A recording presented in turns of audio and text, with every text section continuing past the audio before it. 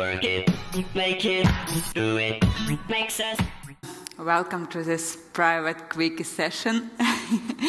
My name is Olga. I'm working as software engineer at Sencha, and today I will talk about JavaScript-based framework called Ext JS.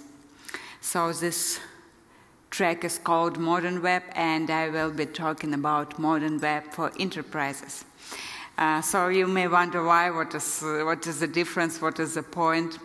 And the point is that enterprises have a bit different requirement for web application development.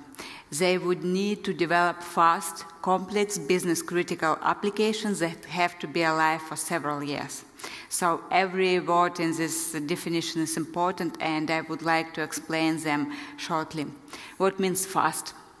Fast means that to be competitive, enterprises have to shorten time to market as well as release time for every new version of their application. What makes application complex? Application is complex when it has many modules, sub-modules, hundreds or even thousands of user stories, many years of development, and huge code base. And what makes application business critical? Business critical is an enterprise applications that have to be stable and reliable and suit changing business requirements.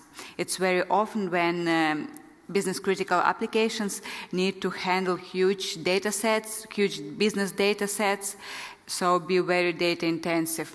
And also here we could talk about product development versus application development. Enterprises have to define all process of new application release, how it will be delivered, plan it, schedule it. So here it's more like delivering of product versus delivering just web application. And application should be alive for several years.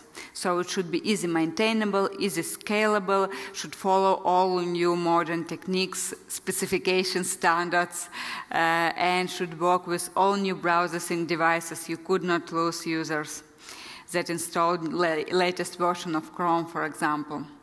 And Sencha suits perfectly to this enterprise requirement because it provides a framework, JavaScript framework, and all tools around it that let you rapidly build intensive cross-platform enterprise web applications. So, framework called Ext JS, it's a really mature framework, more than 10 years old, and for web development it's huge life. Long life, and today's release day for version 6.5, and how Ext JS could help to handle this business requirement, enterprise business requirement. Ext JS has a huge amount of robust built-in components optimized to work with huge data sets. To handle these huge data sets, we have an advanced data package that could be configured to communicate with server using different protocol, receive data in different format, and it could be basically integrated with any backend or database. It's completely cross-platform framework, so it supports all browsers from modern one down to Internet Explorer 8 and 9, and in enterprises it could be critical to support legacy browsers. Because of security reasons they could not just upgrade, and you could really develop one application with one code base and cover all devices, desktops, tablets, and smartphones. And we have advanced class system and architectural patterns that let you make your application more scalable and maintainable. Theming of Ext JS application is extremely easy, so it will look like changing some parameters like fonts, colors in a graphical UI. There is also a lot of tools around framework that allows you to build, debug, inspect, test, and theme your application. And what is really hot now, we also support modern web features like a progressive web app or new versions of ECMAScript. So, biggest advantage of Ext JS, its robust components. It has almost everything that you may imagine: grids, trees, tree grids, pivot grids, charts, calendars, dashboards, and all other components. And I would like to show you just a couple of examples in real time. Okay, looks good. It's a grid. So we have buffered grid. When you have a huge data set, you could not just render all data in a browser in a grid. You could not, for example, have 1 million records in any table. And what we are doing, we support buffered rendering. So part of a data rendered at this time, and when I start scrolling like this, new data will be received from server, requested from server, received from server, and rendered. So, and all the data that is not visible somewhere from here will be removed from a DOM. So DOM model is always small and stable. We also support grouping, filtering, sorting, like locking some columns on the left side and scroll on the right side. Column widget, row widget, so you could basically insert any widget inside of row body. Yeah, all other stuff, and you could also export all data into Excel with formatting. And the trick part is, this one is normal desktop grid. And if I would change device to iPad, for example, just make it smaller, and we'll refresh a page. And increase, of course, size. Yeah, like this. Refresh. So we have an iPad view. So our grid, we have the same grid, but it's adjusted to iPad view. I guess 100% will be better. And it supports all look and feel of a tablet application. Like momentum scrolling, you could scroll your application. All widgets are the same, row widget, column widget, checkboxes, also sorting, grouping, like show some columns or hide some columns, group basis field, for example. Yeah, I guess ideas wrong column to group by, but at any case, it's a grid component, and another component that I wanted to show you, it's calendar component. You could drag and drop different events, for example, have different calendars configured, could have months, week, work week, or day view. You could also validate if some events could overlap or it's not allowed, depending on your business rules. So, back.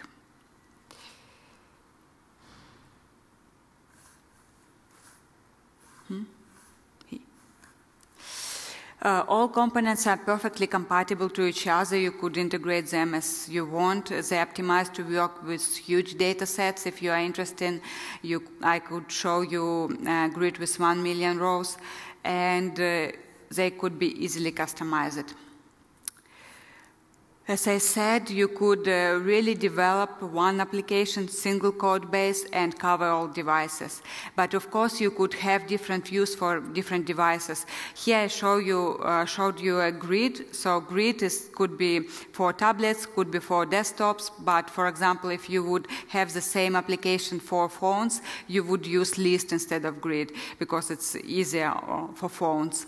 You could also have completely different builds for different devices. At the runtime, framework will detect device and serve only needed code for this device. And like common techniques like responsive design are also supported. You could use them. And we have all classes that will need it for managing data, like models, stores, fields with different types. You could use different proxies to communicate with server using Ajax, JSON-P, REST API, and others, readers and writers to read data from JSON, XML, array, and you could basically configure your own reader that will get data from any possible in any possible format. Associations, it's like one-to-one, one-to-many, many-to-many association if you have internal dependencies in the data. Validators to handle data constraints. Create, update, destroy operations could be benched together into session for package data manipulation to handle transactions, for example. Architectural pattern. So Ext JS help you to organize clean code separation. You could use different patterns like model view, view model, model view controller to separate your code, and it could be really extremely important for complex enterprise applications, not like just simple calculator or, I don't know, stock exchange. And you could also use data binding to simplify source code of your application. Two-way data binding with formulas is also supported. Semin. So Semin of Ext JS application is based on SAS, syntactically awesome CSS, or CSS with variables or some additional like mixins. We have several predefined themes like material design theme, iOS theme, but you could extend them and configure them in a graphical interface, Sencha theme, or just in change variables, change colors for buttons, for grid headers, background colors, etc. And we also provide a JavaScript-based SAS compiler called Fashion that could compile SAS into CSS directly in a browser, and you could theme your application without page reload. Just change some variables, and in the browser, Fashion will compile SAS into CSS, and you will see all changes. So runtime theming.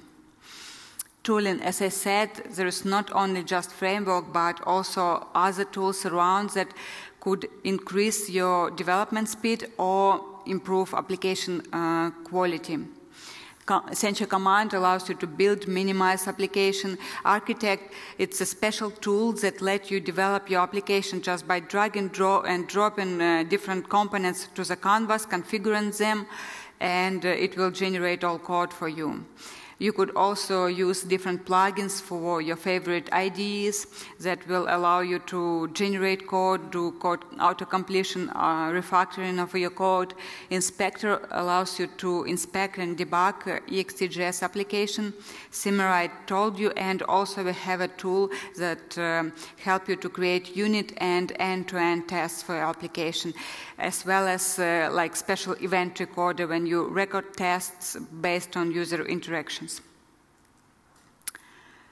Okay, and what is now very popular, we support ECMAScript, the new versions of ECMAScript 6, and we support progressive web app features like that allows your web application look and behave like a native application.